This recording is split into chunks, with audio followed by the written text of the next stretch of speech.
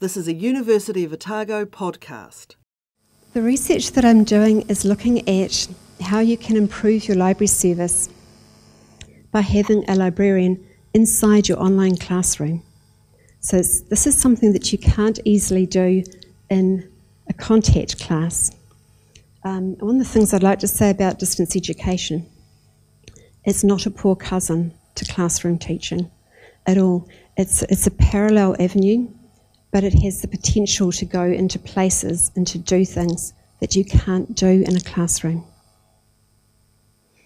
So quickly what we have here on the left, the circle is the classroom, the outside edges are the wider institution. Got faculty and students in the classroom and the libraries on the outside. So the arrows there are about the lines of communication between the players. On the right, we have the same thing, but this is the online classroom. And if you strategically place one embedded librarian, so you put your librarian and put them into the classroom, it's only one more player, but you can see there are a lot more lines of communication and a lot more opportunities there. Now that's a really good example of Metcalfe's law. If you've come across him, he deals in network theory. And his law says that as you introduce the number of players, then the number of connections available in the network expands exponentially. So it's only one more person, but it's double the points of contact. Now, my research question, for my thesis, was to look at the second half and to say, okay, how does this actually work in practice, and how can we maximise the value of it? And the first thing I realised was that there is no model. So I set about trying to make one. These are the methods I tried. Conceptual model is great, but it doesn't show you how a thing works in practice. Same for a theoretical model. Observational is fine, but it only describes the classrooms I looked at and not all of the other classroom styles that are out there. There's no standard form of providing the service yet, it's too new. And transactional doesn't show you how it works, it shows you how it can work at its optimum. So none of these were actually going to be useful in finding out how a thing works in practice and how you can make it better in practice. I should probably say the embedded librarian, it's a very specific term. That was coined in 2004 by Barbara Dewey. So the whole practice of embedding a librarian into an area is quite new. So what has happened is, with a lot of things in distance education, the practice is developing as people try things and find things that work or don't work, but the theory is lagging quite a bit behind. So I tried all of these and I thought, okay, how do you draw a model of an emerging practice in a dynamic environment? So I came across this wee beauty, perpetual beta model. And this is a model that just says you can't draw it. It's in production, it's in development, it's in testing, it's continually being refined and changed and updated. And by the time you draw it and it hits the paper, it's already out of date. So I thought, okay, that's it. It's perpetual beta, end of story. But I still have to go and draw the model. So, in trying to do this, it was actually a fair bit of thinking time. And in the end, like with a lot of things, you think, I can't get an answer because I'm actually asking the wrong question. I had case studies and I knew of 2 different styles of providing an embedded librarian. How on earth do you draw a model that covers those and all of the other options that are out there when you don't even know what the other options are? So I spent ages saying, okay, can't draw it. Then I thought, okay, why can't I draw it? And in the end I said, because they're just at different stages. And that was it, different stages of what. So what we've actually got isn't a fixed model or drawing, it's a continuum of things. So I'm developing the Sammer-Ilms model, which I'll explain in a sec. 4 different stages. We've got the classroom on the left, library on the right.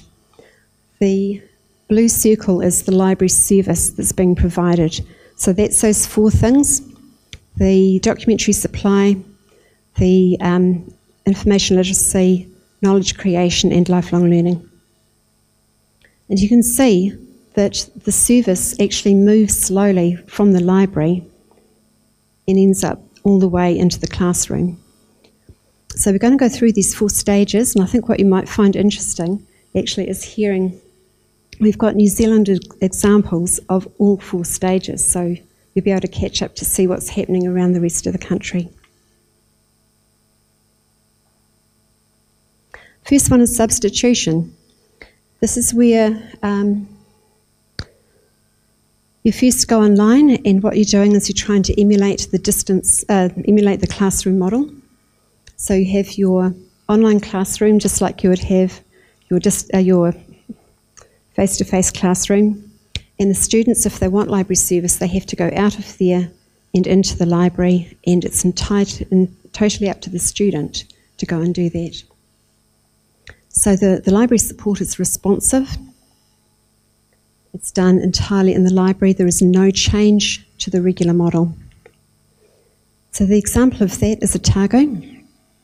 It may have changed a little, but when I started on the EdD program, in our first residential course, we came and did 5 days here, did a second 5 days in the second year, and we were sent off to the library for better part of a day to do all of our tutorials, to learn how to use EndNote, to learn how to use the databases, everything. So we got it all in one hit.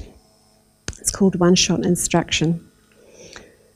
And it works, but anything you want later on, the student has to go and get. And there's a big time lag sometimes. So by the time you say, I have to write that literature review now, but I can't remember how to use those databases anymore. Or, oh yeah, someone mentioned something about a referencing software, but it was easy just not to use one. So there are problems with this model. Augmentation is when you take what's existing and you augment it just a little bit. So in this case, still provided mainly in the library, but there is some reach into the classroom. And there's a really good example of this at Massey University. And the way they do this, they have a librarian in their online classroom, and if there are any questions, she or he, will make an appointment with that student to meet them in the library, and they book out a half-hour or hour session, so they have their one-on-one interaction. But it's easy for the students to make contact because there's a known person. They don't have to go into a big place and find someone. They've got someone that's dedicated to their class and understands the particular subject area that they're doing and the level of work that they're at. So that's quite useful. At Massey, they also use a range of online tutorials. So they'll have individual packages, a tutorial for how to use this database, for how to write a literature review, for whatever else it is. And they call those reusable learning objects. They'll develop them for one class, and then they can pull that out and use that same package in another online class if that's what that class needs. So it's a very economical way of providing quite tailored support to each class. There are a number of students, quite a number of students, who go into their class and they'll bookmark their online class. Then they just go straight there. They don't go in through the front end of the university website. They don't go past the library. They don't collect notices. They don't see what's happening around the rest of the place. So a lot of them will miss the library. But because part of it is inside the classroom, it's right there and it's a good reminder and it's easily accessible. Modification. In in this, the way the learning happens starts to change. It's quite an exciting stage, this one. I'm working with this at the Open Polytechnic. We've probably got the advantage that all that we do is distance education, so we don't have some of the same constraints about having to manage against a contact situation. So the way that we're set up, we have an embedded librarian for each course at the bachelor's degree level, and they have their own presence inside the classroom. They've got their own discussion forum. So they come in right at the start and introduce themselves and say what things they can do for the class, and then they run a discussion forum. So any questions that students want to ask about search terms, about databases, about finding information, about where did my ebook disappear to on my screen, how to reference this, how to use APA style, whatever it is, gets asked and answered as part of that classroom. So it actually builds up a store of information. And what you end up having is instead of a one-to-one learning situation that you usually get with the student and the librarian, you suddenly have a one-to-many learning situation with a record that runs for the entire duration of that class. We've tracked the number of times the library forum is accessed in the classroom, and we find that a lot of students are actually, not many are asking questions, because if another student has the question, they can just go in and look and see that one's already been answered and I've got the answer. So it cuts down the work on the library staff. Everyone gets the information. It provides a lot of parity across the classroom as well, because all of the students are getting the information. They'll be getting more than they usually do, because instead of saying, I was also going to ask that question, sometimes they say, wow, I never even thought to ask that, or that resource sounds really good, I'll go and get that one too. So it actually improves the way the service is being provided, has modified the way that the learning happens. Redefinition is when the library service and all its component parts gets put entirely online. In this particular one, no physical person inside the classroom. A lot of this is done at the course design level. So where the course is being designed, structured, written, built, all of the library stuff is being put in at that level. So it's quite integral to it. It's almost like it's being put in at the molecular level, really. It can't be taken out again easily. An example of this is at the Ara Institute of Canterbury. So they've merged recently. CPIT and Aoraki Polytechnic, at the beginning of this year, merged. And the library immediately went under quite a heavy restructure. So in that restructure, a third of their staff stayed in the library and did that documentary supply for information needs. Can't remember where the second third went. And the other third, they went straight down to course design. So they became course designers because they had a library background, and they were busy putting all of their skills. So there's other three things. The information literacy was becoming embedded in the course. The knowledge creation is not so easy to embed because you've really got to work with people one-on-one for that. In the lifelong learning, it's very hard to instill a sense of wondering and wanting to go out and find more if you're actually providing everything at the course level. So it's another way of doing things. So each of the stages has got real advantages with it, and each has got a bit of a caution with it as well.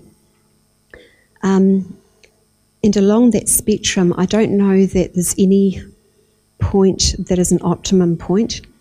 They're all just at different stages and different ways of doing things, and it depends a lot on what your course content is like and how the rest of your institution works. Right, so that's the model overall that I'm looking at. Now, for the theologians, this is my take-home line for the day, and it comes from, influenced by both Kent and Wesley, which says, "A theory is all well and good, but a theory with no practical use is practically useless." Okay, so there's two ways that this model here has a real practical use. It's called SAMA. This is taken from the SAMA model, which is looking at the integration of technology into the classroom. What had happened was I drew my model, and then I went looking to see if anyone had drawn something similar and found SAMA model, and I thought it's actually quite so similar that I'd better just make an adaptation of it.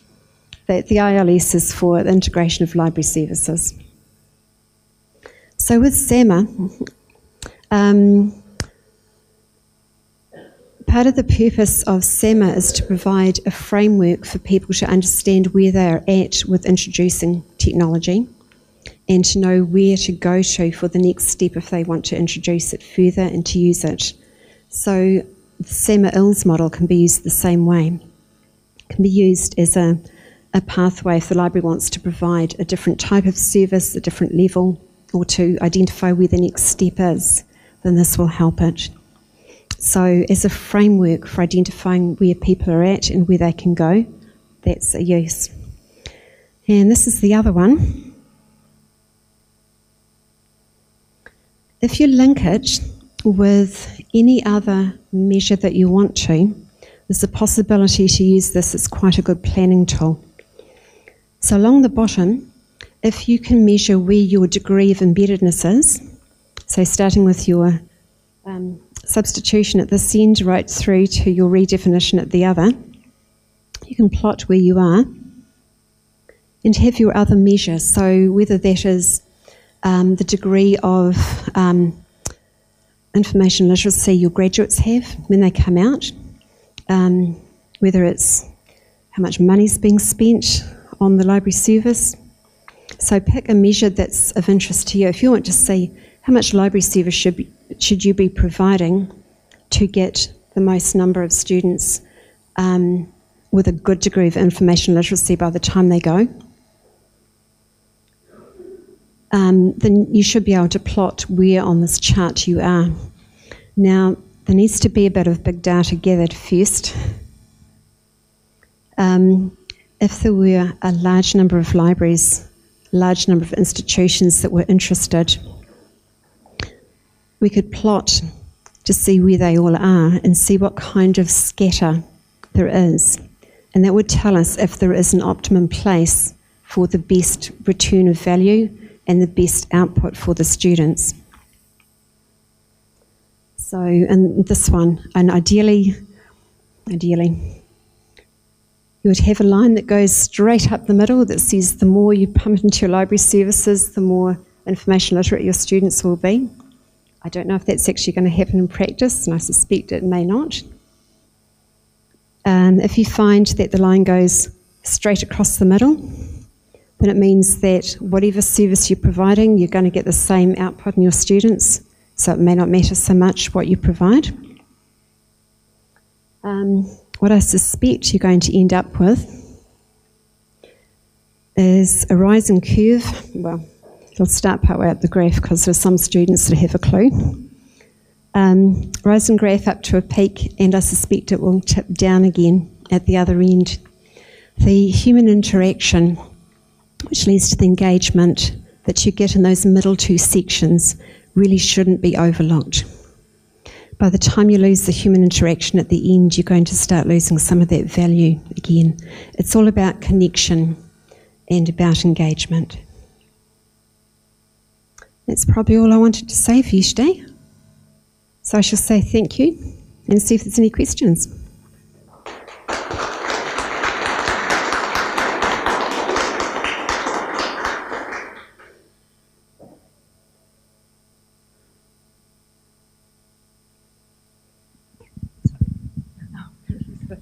I'm just wondering, you said you... not working? closer. Okay. You surveyed Otago in 2011, and have you looked at how have you looked at anything since then? I'm just a wee bit upset because we have worked since 2009, and now I think we would call ourselves fully embedded in most courses, undergraduate courses. Now, postgraduates, because we deliver a more, and this is probably where we falter a little bit in distance, I guess, as we do emphasise personal, face-to-face type support on campus for postgraduate students. And so we do have subject librarians who are embedded fully amongst particularly undergrad courses and the professional courses as well. So we have huge online integrated courses. Up to 20% of a whole course will be a library component, so that we're getting that kind of input. But I think, perhaps in distance, and in certain papers too, we don't have that input, and perhaps it's not entirely the library's fault. Sometimes it's the way the paper prefers to run. So I'd just like to say that it'd be nice if you could look around the Otago model, because I think we've come a long way since probably about 2010 when we realigned all our services, and so we do have a big embedded. There's a lot going on here now. So just reassuring all the staff the academic staff behind us as well, that we've got, and I'm sure a lot of you guys know the librarians that are very much part of your departments, and yeah. Okay, thank you. That's all right. That's a comment. Yeah. No, I'm absolutely delighted to hear that. Now, the reason that I chose the examples I've got is because I started my study in 2012, and that's the point that I looked around to see what there was. So the case study examples that I've got were all what was happening in 2012. I'm aware that the environment's changing really quickly and people are keeping up to date. And a lot of it is like that perpetual beta model. By the time you say, here's my line in the sand, everything's moved. So no, that's lovely to hear. And I will be coming back to see exactly where everyone's up to, but at the moment I'm just focusing on developing a model. Yeah. Oh, thank you.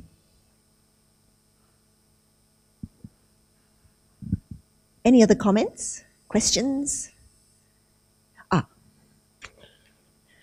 Jude, sorry. Thelma. Hi, Penny. Sorry, Alison. My name's Thelma. I'm a subject librarian and I've been here for 22 years at Otago.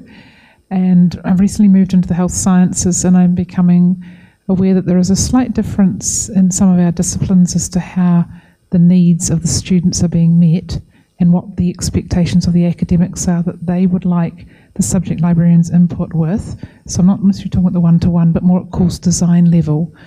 And so when Judy talked about adding value through our online resources, a lot of that will be embedded in Blackboard or Moodle, and so I appreciate you as a researcher may not be able to see some of the brilliant work that potentially has happened behind the scenes and our wonderful graduates are enjoying. So thank you for the opportunity that you're going to make to come back and see us. We want to show you what we've been doing and getting good results from. Thank you.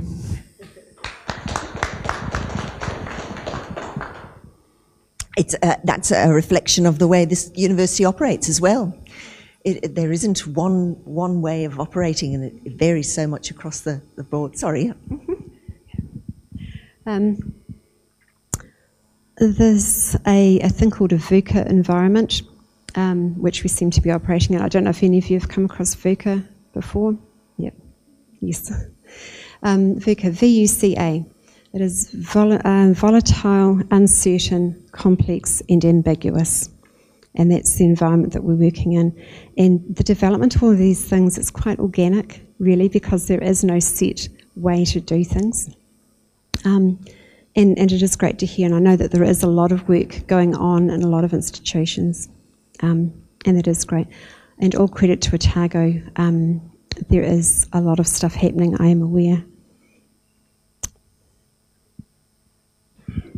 What is important, though, Alison, is your model, and that's the model that you've been working on to try to articulate that organic movement and the range of ways, just to sort of to help talk about it and think about it and to imagine it. Yes, so I think that's going to be a wonderful final, or it's probably not the final part of your thesis and your work, but a really interesting output and outcome. So thank you very much, Alison, for sharing that with us. Really appreciate it.